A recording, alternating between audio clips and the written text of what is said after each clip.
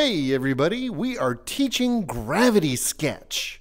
And this time we're going to focus on grabbing things, because there's actually a little more going on than just the simple, straightforward grabbing things as you might think. Because we're also going to bring into account this term called fall off.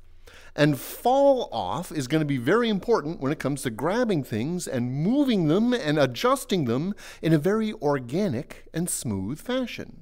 So I'm actually going to start with these letters here as objects, and we're going to grab them and manipulate them and see how this works. Now, right off the bat, most intuitive, grabbing something is using your dominant hand, reaching out and grabbing it. Clenching your fist, activating the grip tool or grip on your controller. Now, if we look closely, in the palm of my dominant hand, you see that gray sphere. That gray sphere is your grabbiness. Anything that intersects that sphere. If you'll notice, I'm going to move this close to the camera, but as I move this sphere around, see how it turns red as I touch items? For the person using the headset, when I touch one of those items, not only does my controller turn red, but an outline around that object turns red as well. It's kind of disappointing that you guys can't see it, but we'll try to do a in-visor display in some of these other episodes. But as you'll notice, when it turns red, that's when I can grab it and move that object. And anywhere I put it, that's where it's going to be. While I'm holding an object, if I also grab with my other hand, now I can grow or shrink whatever it is that I'm holding. So grabbing with both hands when you're holding an object is how we alter that object, or at least its size.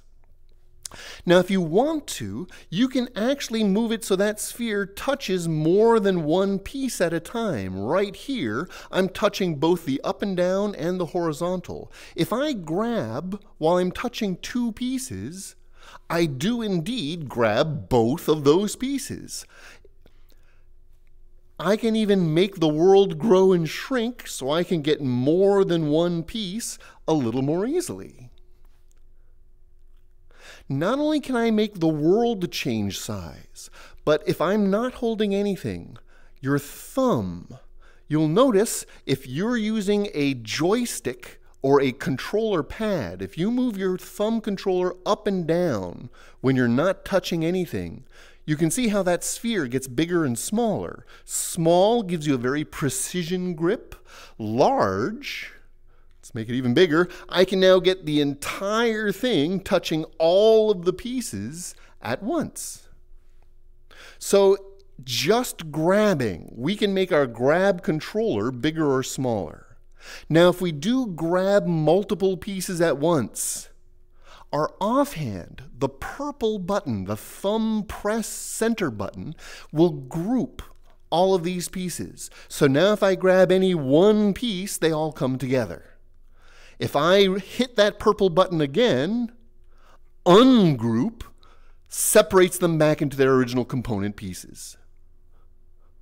And anything that intersects that sphere, bigger or smaller, I can now, whoops, let's just grab the F pieces and group. Now I'll grab this A pieces and group. If you're worried about things getting out of position when you grab them, don't worry. The moment you do something like ungroup, it does put all the pieces back where they came from. So grabbing them to selecting them, if I now choose the blue button or the purple button to edit type of thing, it does put it back in its original place. So grabbing something, unless you then let go, grabbing something and holding it, it will snap back to its original place. So don't worry about knocking things out of line. So that's all just grabbing things in the normal environment. But now we're going to add step 2 here. Is that backwards to you? That's backwards to you, isn't it? Now we're going to add step 2 here, where we're actually going to move into our edit mode. So I'm going to zoom in a little closer, grab this A, but now I'm going to hit the blue button to go into edit mode. So if we zoom in closer, you can now see the control points, the little circles on these pieces. Edit mode is a little bit different than normal grab mode. So let's grab the O and edit and zoom in so we can see these control points. Now normally, I had the palm grabber. But now that I'm in edit mode, I also have a fingertip grabber, that little purple one. If I intersect that with any one control point, I can now move that control point. So far, so good. With these control points, the fingertip grabber will just grab one at a time, most precision.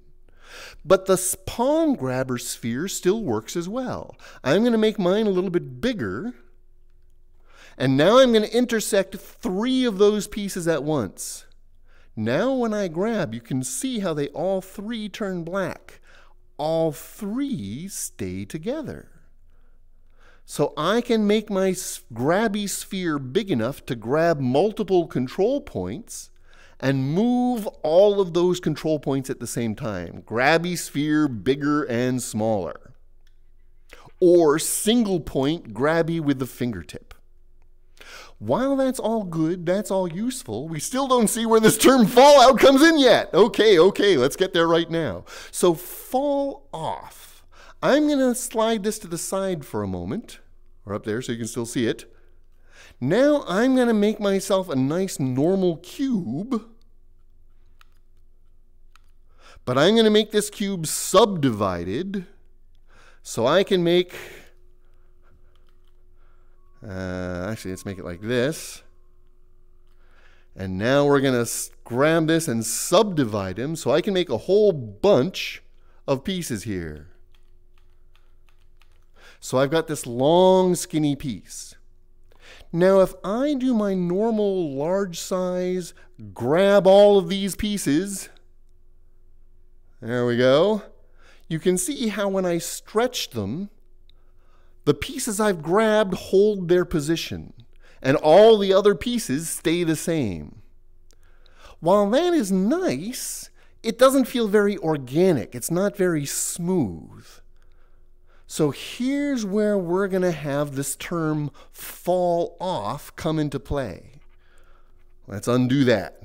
So if I wanted this end cap to move out, but these other pieces to stretch naturally, smoothly, organically, the ones on the very end will move as much as my hand does, but the ones in between won't move as far. Because it's stretching, the distance these front guys move will be less.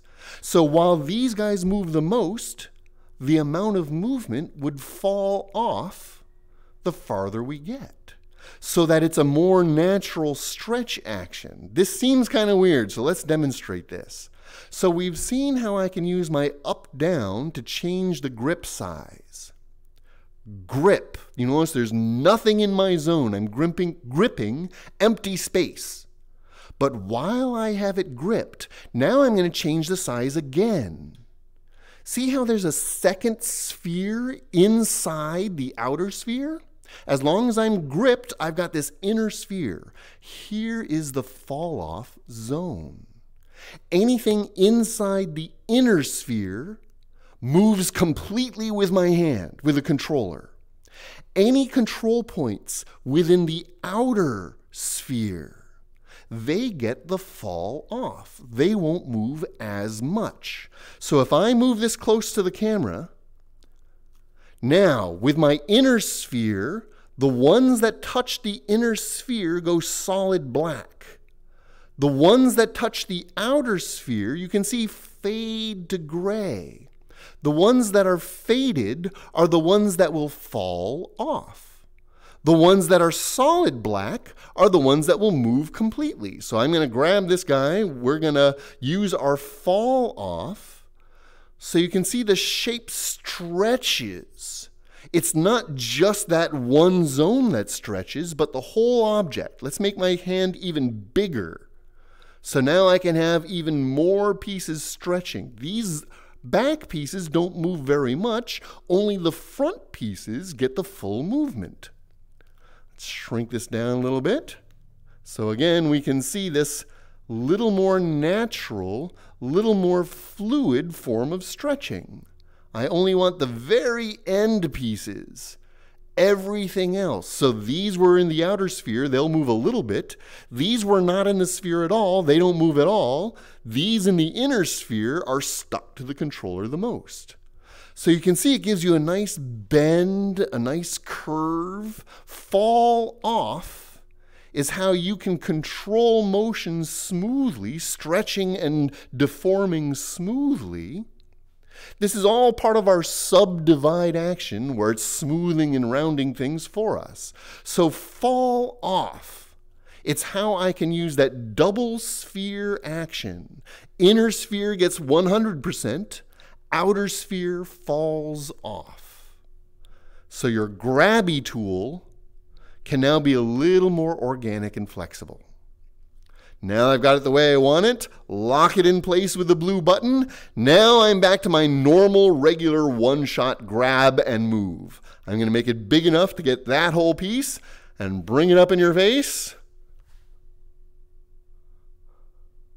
There we go. So thanks for joining us. This particular episode is all about grabbing things, using that center sphere, or when you're in edit mode, using your pointy finger for precision, your main sphere for grabbing multiples, and then grip resize for the fall off, bendy, organic version of gripping. Let us know if there are questions in the comments below. Let us know if you have ideas you'd like us to show. Let us know if you've got questions you'd like to ask. We do this all the time here at youtube.com/shamelessmayhem. There we go. Get our message out here as always. Thanks for joining us. I hope you have fun with Gravity Sketch. It's a lot of fun to play with. Take care, everybody.